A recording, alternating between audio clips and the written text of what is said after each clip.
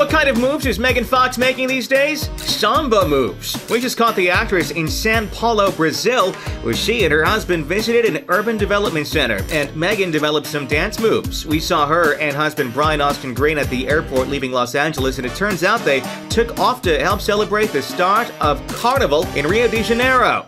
Megan looked super slimmed down in her sundress just 4 months after giving birth to her baby boy Noah, and the South American country is definitely suiting her. She apparently told reporters she'd love to be Brazilian because she wishes she had the Brazilian butt. Well, no ifs, ands, or buts about it. Brazil suits her.